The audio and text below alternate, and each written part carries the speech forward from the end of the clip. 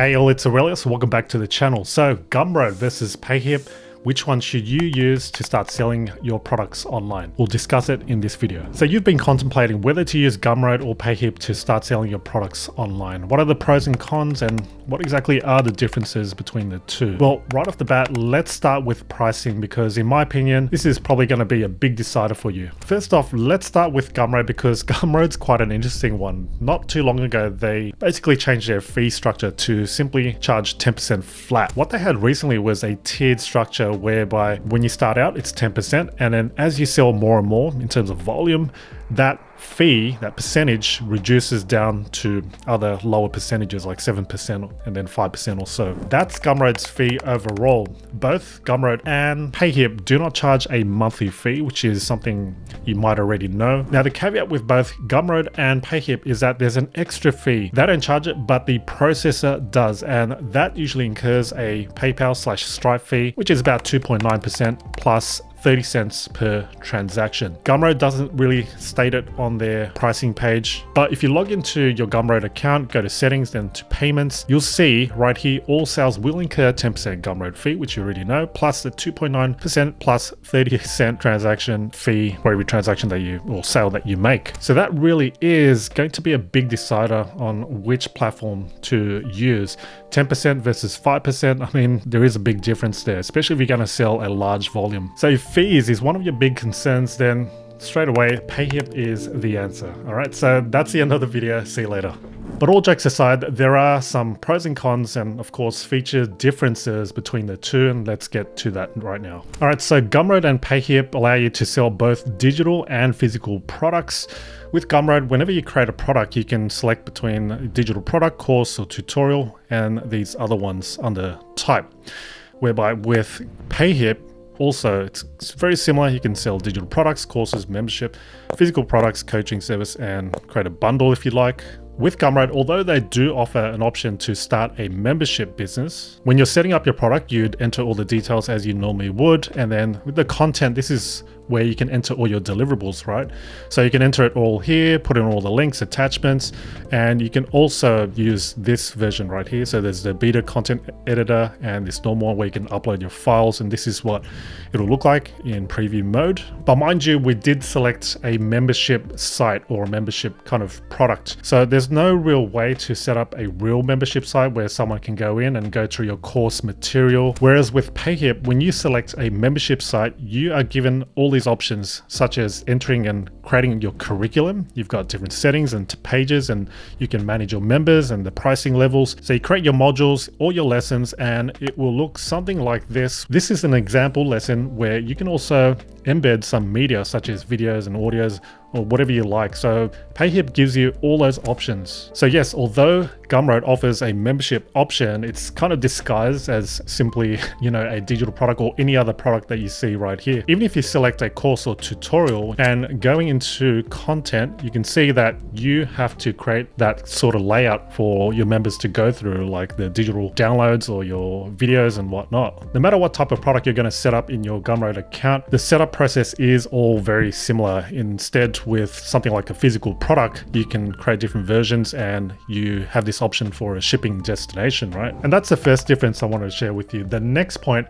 is your store, where you sell all your products. With Gumroad, this is what your store looks like. You've got your cover, you've got all your products here, and you've got this line of text that you can utilize, including, you know, your name here. And there's a subscribe button if they want to stay up to date with your latest products. And now this here is what your Payhip store will look like. In terms of customizing your store, Gumroad is very limited at the moment, and I don't see them changing anytime soon. It's been like this for years. So if you take a look at your profile, this is where you can set up your store. You've got your username, your name, and then this is the line of text that you can use, and your logo or your thumbnail, and a couple of other things. You want to feature your products, sort the order by featured, newest, or highest rated, things like that. With Payhip, you've got almost full flexibility to customize your page, including the header. You've got the way you organize your products, like the collection and the aspect ratio, mobile layout. You can add different sections. You can add a footer. If you also go to change store style, you can change the actual look and feel of it. Going as specific as the button shape and the button border width. Going back, this one's a kind of new one,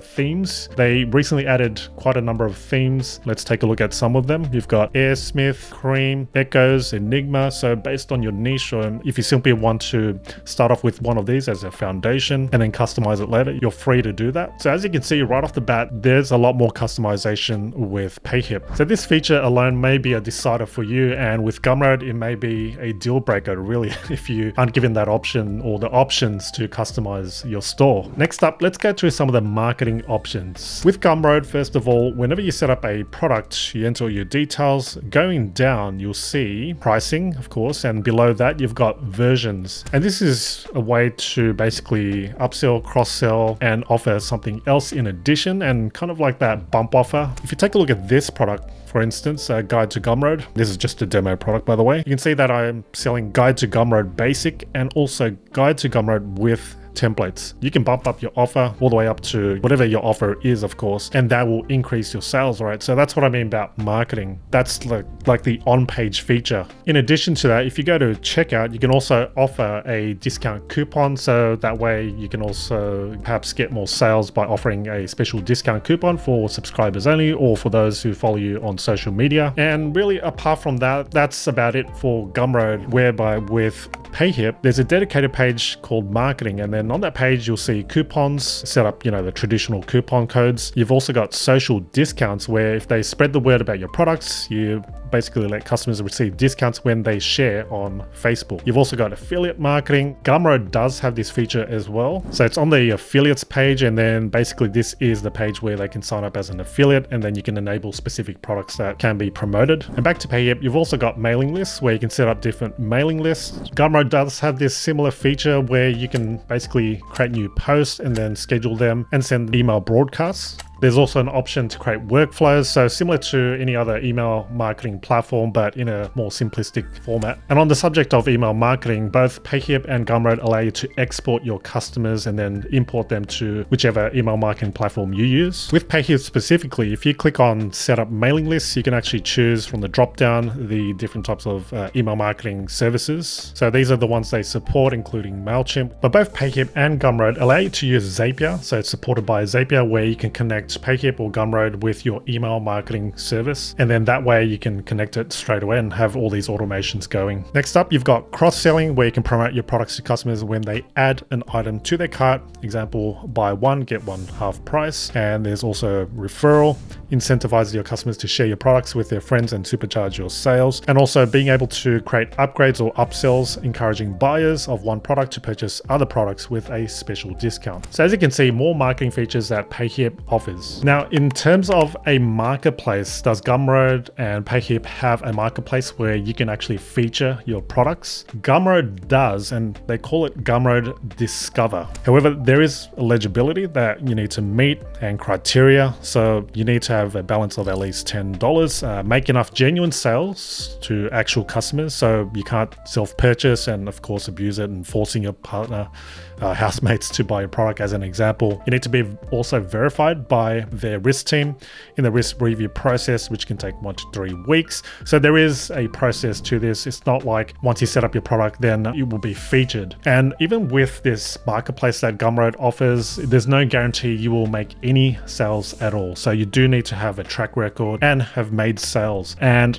even with the marketplace, once again, it doesn't mean that you will get sales automatically. You have to go out there and market it yourself at the end of the day. Payhip, on the other hand, does not have a marketplace. In terms of analytics, very similar. If you go to Gumroad's analytics, this is what it looks like. You can base it on daily and then select specific products. So sales, views, total, and a graph right here, and the referrer, locations. That's about it. With Payhip, you're also given the option to specifically choose the products, views, sales, and also visitor sources, so very similar as well. In terms of user experience and ease of use, both Gumroad and Payhip are very similar. It's quite self-explanatory. You got the name, you've got a description, create a URL for it, enter your or upload your cover, you got a thumbnail. Very easy to go through this setup. There's really no code or nothing like that. With Payhip, very similar, adding a new digital product, for instance, you upload your product like a zip file, title, pricing, upload an image,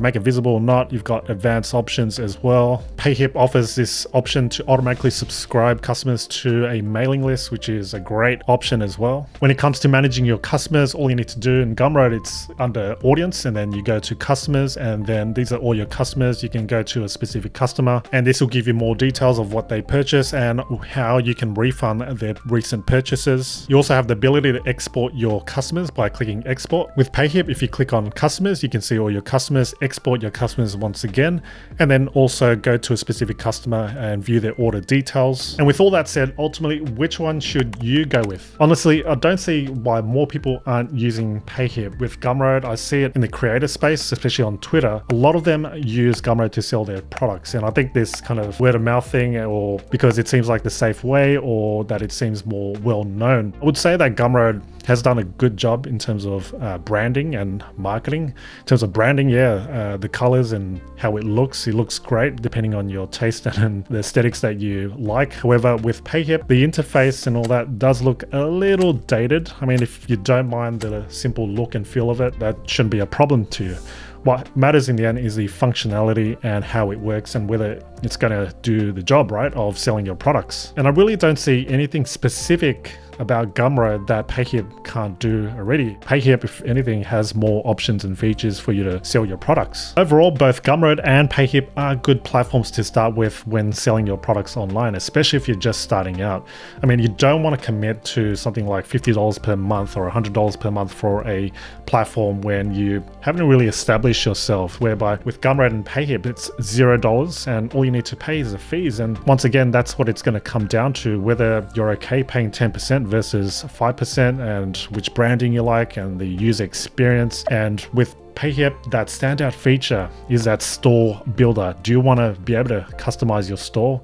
Go with Payhip in that case. My personal recommendation, if it's not obvious by now, is Payhip because of reasons I already shared in this video. But let me know in the comments which of the two you'll be using to sell your products online. I'd love to know.